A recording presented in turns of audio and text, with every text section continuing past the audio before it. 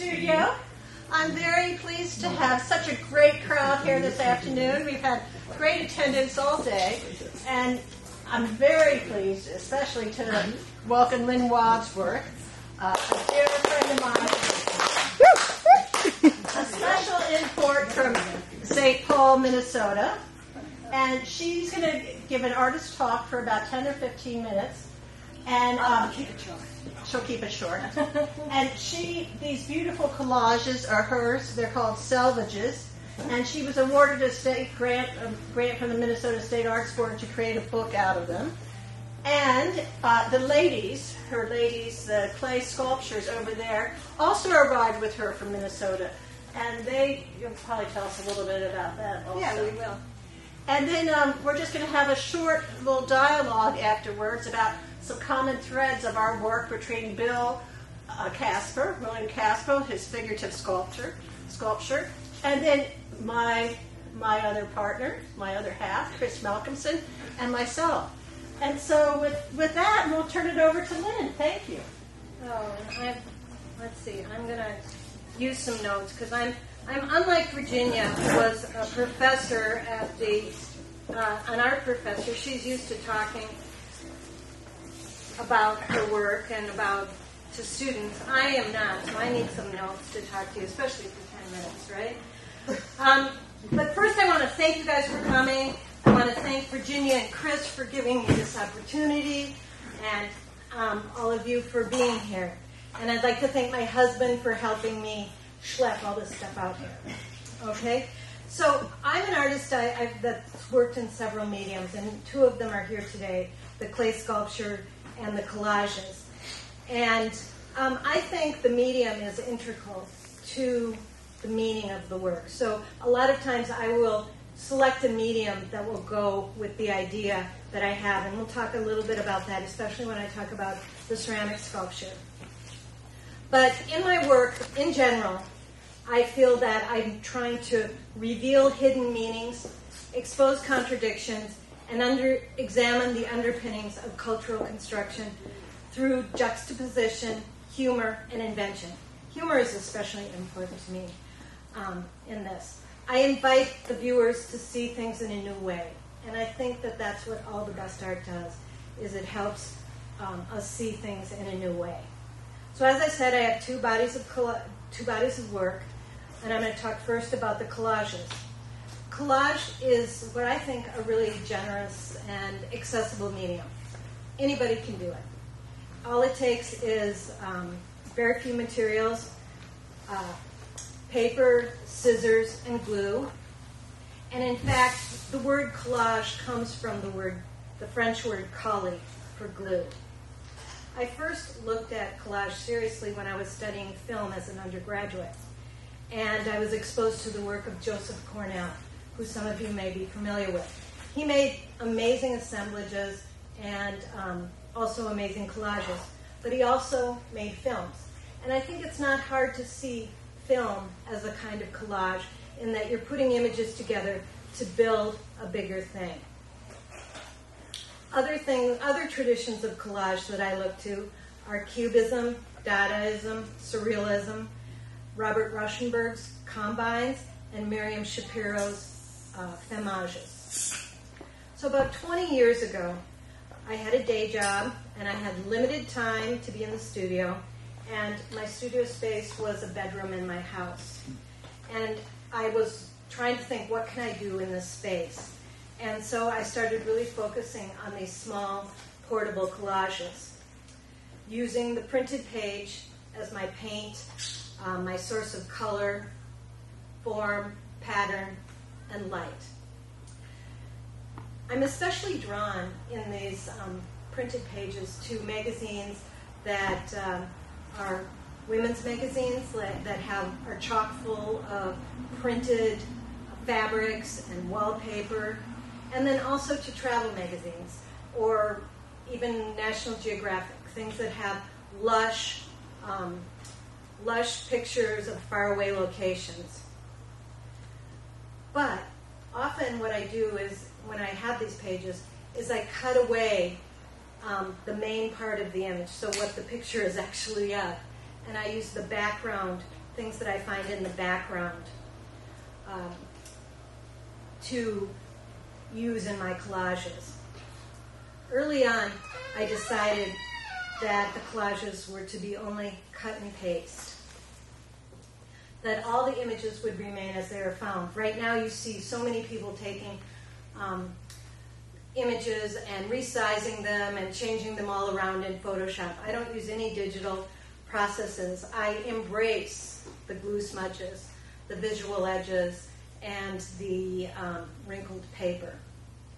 I think they reveal the materials, of course, but they also reveal the maker's hand, and that's important to me. Over time, over these 20 years that I've been making these small collages, they've matured from what I would say is an early aping of surrealist imagery.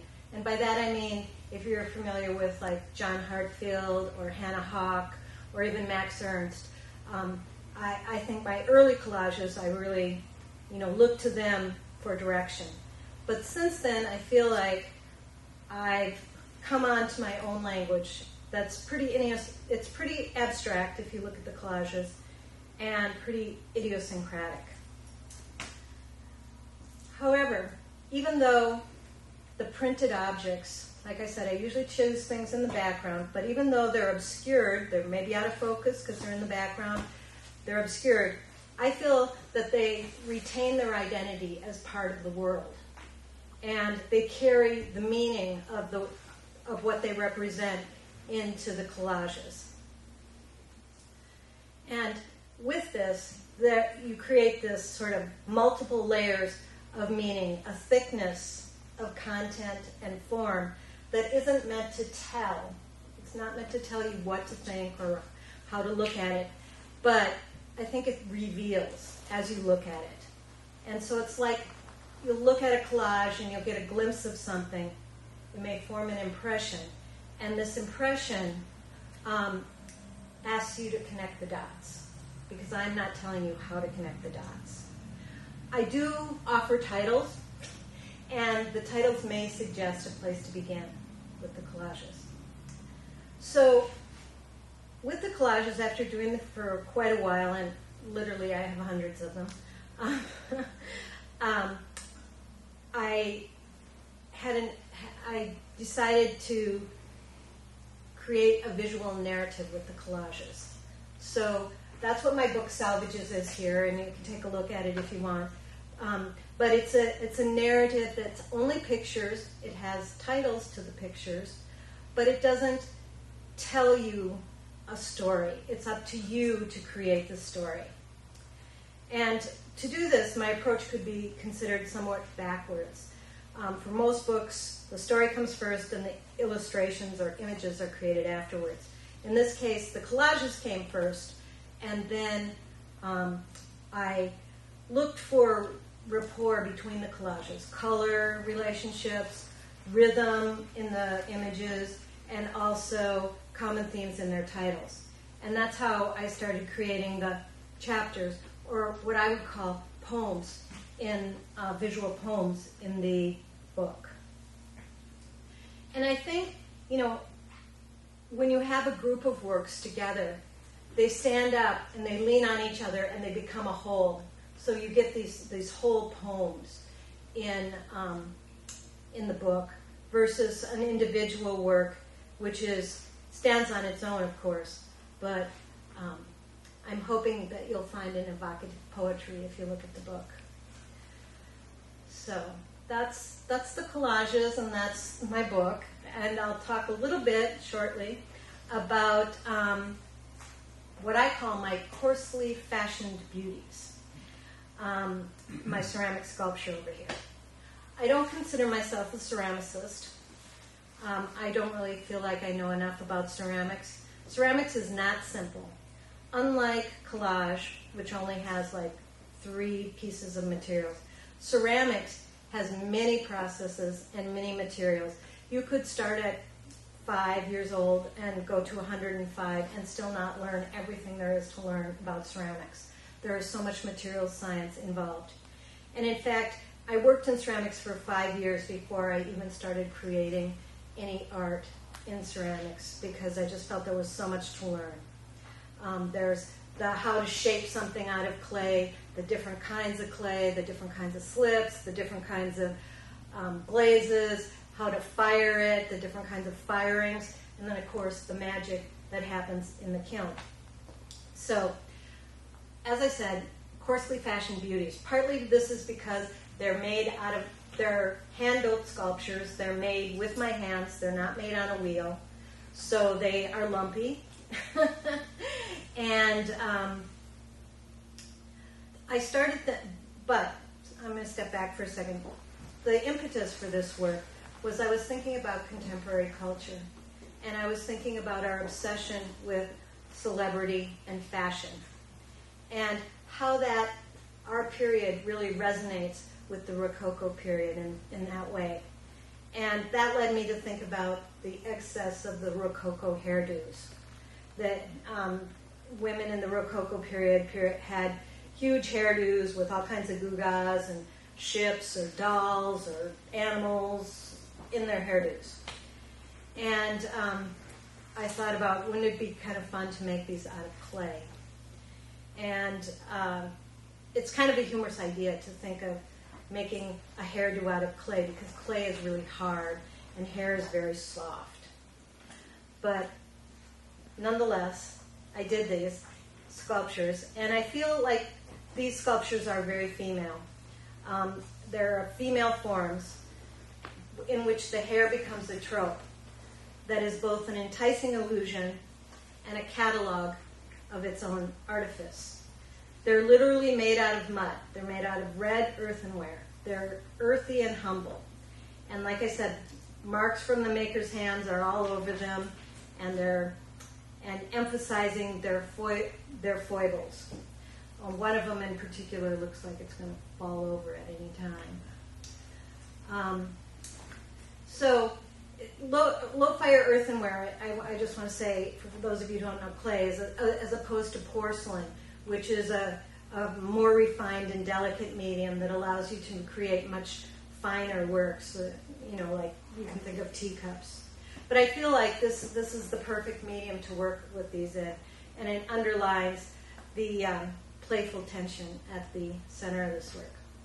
So I will take questions later. I know Virginia and everyone's going to have something to say, and I hope you'll enjoy the show, and thanks for coming. Thank you, Lynn. Thank you. Wow, a lot to think about. Thank you. Well, I'm always so amazed. It really interesting in Lynn talking about how she was using sort of the background pieces of the photographs. And it's like you're really into negative space. My favorite word. Yes. But we're going to have a little dialogue. Bill and Chris are going to come up. Can I come up? Yeah. And as soon as Chris returns, Right. we'll get back here. We were thinking about, what are the common threads between our work? Here we are showing together and exhibiting these works, and the work all looks very different and individual in characters. But I really go back to this statement of Lynn's, where she talks about examining the underpinnings of cultural construction through juxtaposition, and that she invites the viewer to see things in a new way. And as you said, that's what the best art does, and that's really what all four of us do. And I just wanted us each to respond, to talk about how you do that, how you see about what you're presenting to the viewer, and think about translating things in a new way. Why don't we start with Bill? Sure. As a figurative sculptor, I'm dealing with a three-dimensional medium, which is static. It doesn't move, and yet I'm always trying to impart movement and emotion. So, although they're not collages, but I do have a reveal. And the reveal is the tension that's within the sculpture's pose that I'm trying to impart. So for me, the juxtaposition is something that's motionless and imparting some sense of movement. For example, in yoga poses, even though they tend to look placid, holding a pose. We know that in yoga, there's lots of energy, strength, holding that pose underneath. So the juxtaposition is this static sculpture, but you know that the model who's holding it, or the pose, has a lot of dynamism going on underneath that. And I tend to present that movement by texturing the surfaces, trying to get light to go around the sculptures to emphasize movement. And I would say that that's how I present what I'm feeling, and that's my message. My message, I hope, comes through. Clearly, it's in the eye of the beholder, but that's my vision. It was interesting. We were talking yesterday about Bill has two large heads that are flanking the front door on pedestals. But really, there was a dialogue between the ladies over here and Bill's heads. You know, how did you see that dialogue, Lynn? Well, I love when Bill brought those sculptures in, because to me, I said, oh, those your work and my work are really going to talk to each other today. You know, the shape is similar, but also there's an energy and a personhood in both of those. Yeah, it's exciting. And how about you, Chris? How do you present things in a new way with your... Okay. I wanted to say, really, that I'm not an artist, I'm actually a maker.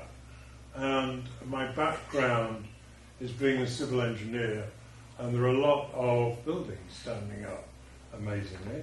And I've worked 30 years with architects and so on, so that I'm coming from a different kind of place. I've always needed to be creative, because it does help one's sanity. And so that it's really important for me to do that.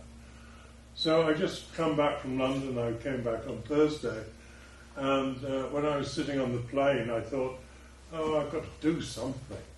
So I often write haiku, not very well, but the thing about haiku is that 575 is okay in English because it's totally different to the Japanese. So you can do what you like, particularly in America if you read the American books on haiku. So here was one sitting on the plane, flying through the air at 36,000 feet. What? No angels. So it's fun to be creative and to write.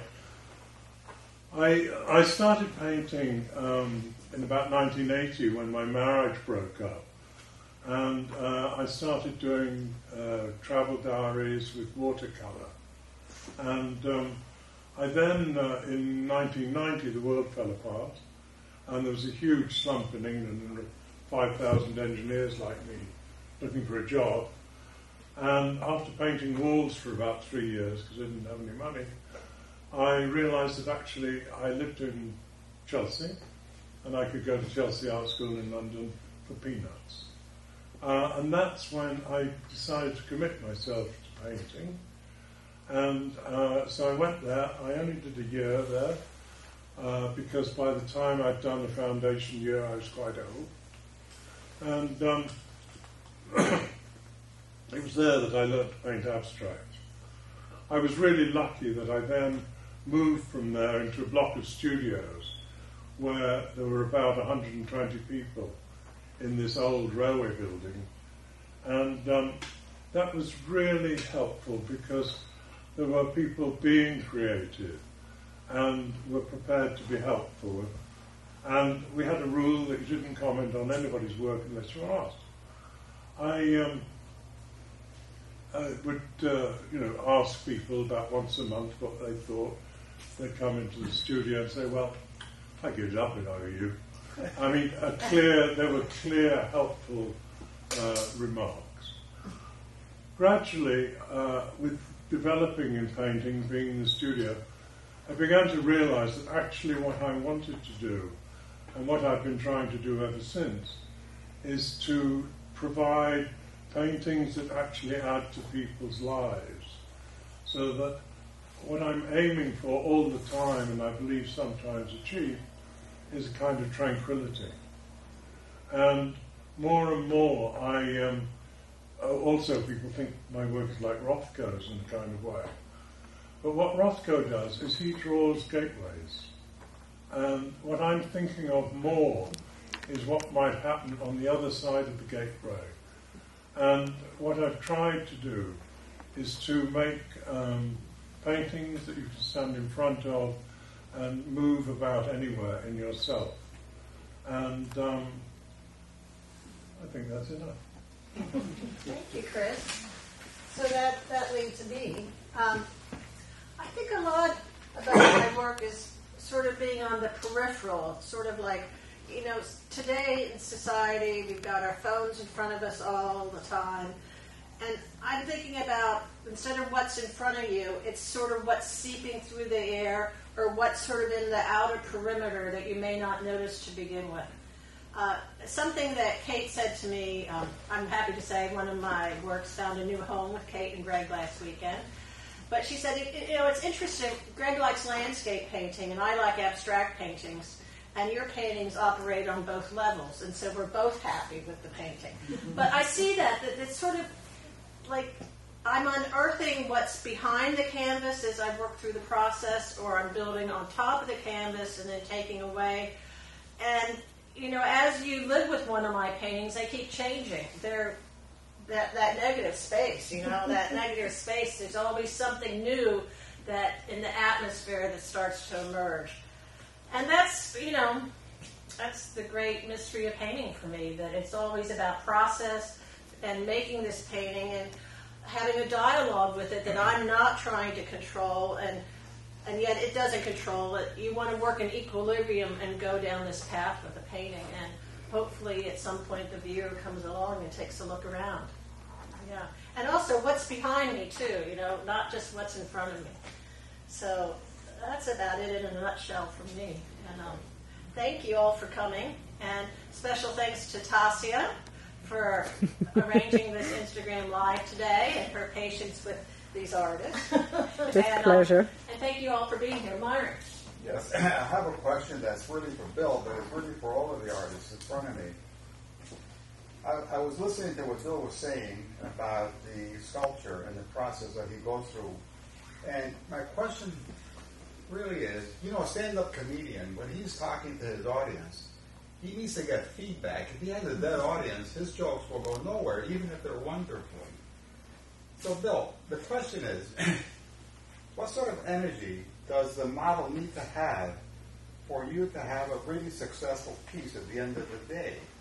And in a way, it's the same question for all of the artists, because you're looking through the canvas, and the canvas is looking back at you. And even though it may be abstract, there may be some element of life and energy that you're deriving from that. It's not a living person like Bill. And so that's a question that intrigues me. As an artist, how do you find the feedback of what you're doing to enliven the product that you're going to wind up with? Who wants to answer that? Go ahead, Chris. Okay. At one time, a group of us would rent a model one evening, and the others were pretty good. I would work on newsprint. Now, the thing about working on newsprint, totally unforgiving. If you make any mark on it, that's it. You then work with wet watercolour on it, and it gets very interesting and exciting. We had this model who was amazing, because she could hold these incredible poses for quite a long time. And we do maybe 2 hours, you know, and eventually got to the end of the evening, and it was another pose, and she could obviously had enough. So she leant back and went like that, which is a very rude posture. And I did the best nude I've ever done. It's in the house. Well, you're right. The energy of, because I do tend to work with models, the energy of the model and the pose informs my eye, and that's what we all try to glean, is something that sparks within what we're trying to accomplish. So for me, I've had, less than satisfactory poses, but that's part of the magic of finding something that sparks my eye, because it's all in the eye. And that's about the only way I can answer that. I guess. Can I just add something? The wonderful thing about a good model, and I'm a great fan of Matisse because his lines are so beautiful, is that they create a line that you really, really enjoy and enjoy to draw. Yeah, I love Matisse too. Yeah. It's timeless, really. For me, it's really that energy that is created through the process of making the painting. And I drive Chris nuts. He's like, that painting was done weeks ago. But I have to reach some kind of level or understanding in a painting onto a higher level that comes through the dialogue of actual painting, and that's where that energy comes from. And people always say to me, how do you know when a painting's finished? And my response always is, if you have to ask if it's finished, it's not finished. So it's really, you just know it eventually when you've reached that level of contemplation for me. Yeah. So I hope that answers your question, Mark. I'm getting to that. I'm getting energy. This can be an ongoing I'm dialogue. getting energy feedback from it. Yeah. Any other questions? Well, thanks so much for coming. This is great. And champagne outside, help yourself, and lots of snacks here, and enjoy the work. Thank you.